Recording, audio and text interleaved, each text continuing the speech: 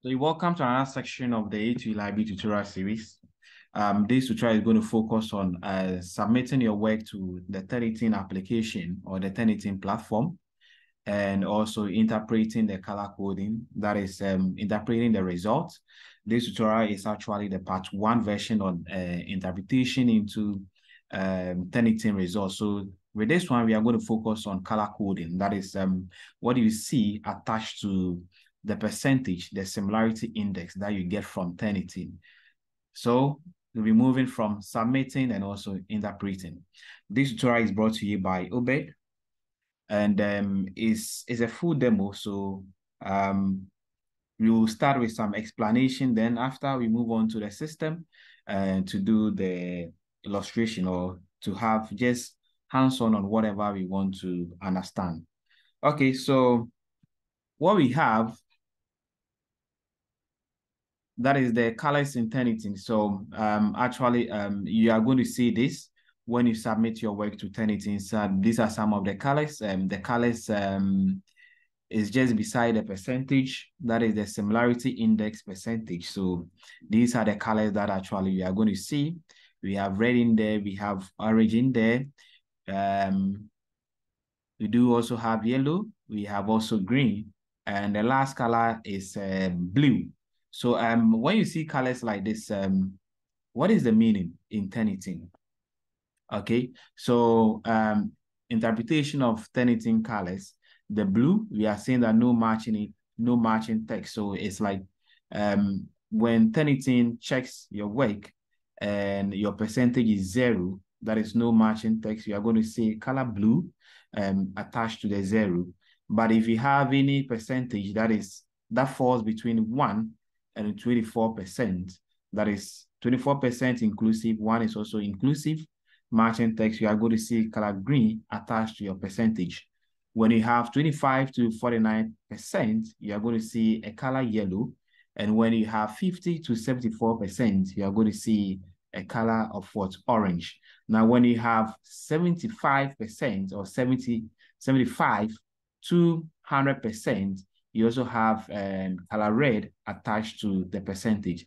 Now we are saying that the color of the report icon indicates the similarity score of the paper based on the amount of matching or similarity text that was uncovered. Okay, so basically when you see the colors beside your percentage that has been generated, that is the meaning. So this tutorial, we are going to do a demo. We submit a paper, and after the submission, we'll take you through how you can download your results. In the next tutorial, we will try to explain further how you can interpret the actual results, not only the percentage that you see. All right. So let's quickly move on to some demo. So you should log into your Turnitin application. And as you see over here, I'm already logged into my Turnitin software as a student. So I'm a student over here, and I've been enrolled in a particular program that is H&D Marketing E, MKTE. So I have to start with a submission. Now, take note of this. There are certain things that you have to take note when you're about to do submission. Before we start with that, you just have to go ahead and click the class name as it's done over here. Now, when you click the class name, take note of whatever we have here. We are saying that the class is starting 6 June 2023 and is going to end 30th November 2023. All right, now these are the actions to perform. To submit a paper, you click on submit. Before you click on submit, make sure that you are actually submitting your full work. We advise that you don't submit chapter by chapter, actually, because when you're submitting to Turnitin, you'll be getting a quick response for the first 3 attempts. So, for example, if I submit a work right now, within some few minutes or seconds, Turnitin is going to give me the response. When I submit it for the second time, Turnitin is going to give me the response, a quick one. When I submit it for the third time too, I'm also going to get a quick response. However, after this 3 consecutive submissions, with the fourth one, Turnitin is quite going to delay me for 24 hours before my result is generated. Okay, so let's start with something. So we click on submit. Now, because I'm already joined, or because I'm already passed to this particular class, there's no need for me to put down my name. The system automatically captures my name over here. And you have your submission title. Yes, so submission title. So we just have to copy the title that we have on our project work or the thesis that we would like to submit. Okay. All right. So you open your work actually. So I have a demo folder over here. So I'm going to submit this one, market segmentation. So I open my file and make sure that you don't just type in it and just go ahead and copy what you have over here. Okay. So you come back, then you just paste it. So you copy what you have over there, then that is your submission title. Don't be writing anything over here, but make sure that you have your title of your thesis or the project that you are doing over here. Now you go ahead and click choose from this computer. I'm using a laptop for this, so the file is on my desktop. If your file is in your Dropbox, you can go ahead and click this. If you want to also choose from Google Drive, that is your file do exist, or when you go to Google Drive, you have your file over there, and so you can click on this. Actually, this is the most easiest way of picking your file. So you can go ahead and click choose from this computer. All right, so I have a demo folder for demo. That is my file. Now, when you are done, you have upload. Should in case you realize that this is not the actual file that you wanted to upload, you can just click clear file. That's all. So let me pick my file again. Open. I'm sure that is the file. I click on upload.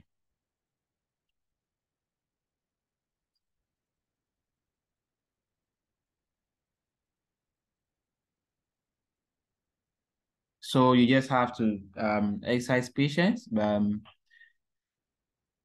So please wait. You'll be asked to confirm to complete the process. So we have it. Okay, so that is what we have.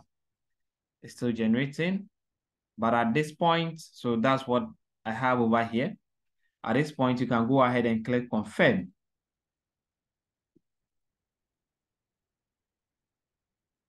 All right, after clicking confirm, you go ahead and click return to assignment list.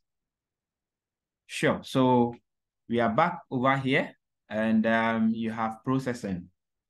Actually, so the similarity report, what you are seeing, the similarity report for this paper is currently being generated. Please check back later to view your similarity report. This means that you can log out and come back. That is login, let's say, after some couple of minutes, let's say after 3 minutes, you can do that. Or let's say after 5 minutes, you can do that. But if you stay on a session like this, actually, the result will not come for you to see. So there are 2 things that you have to follow if you want to see your results. It's either you log out and log in after, let's say, 2 or 3 minutes, or if you still want to stay over here, just go ahead and keep refreshing. All right, so after refreshing this particular page, I have 64%, and it means that my similarity index, what we have over there is what 64%. Sure. So you see this color that we have over here? Okay. And that is the interpretation of the what color coding, actually. And you can go ahead, click this, that is a 64%.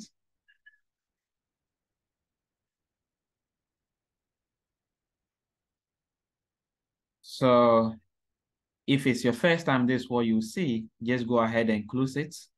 All right, so that's what we have over here. That is the similarity report. Now, how do you download your report? Because you have to get full access to your reports. So click on this particular arrow, that's the download arrow. Then click on current view. So start preparing for download.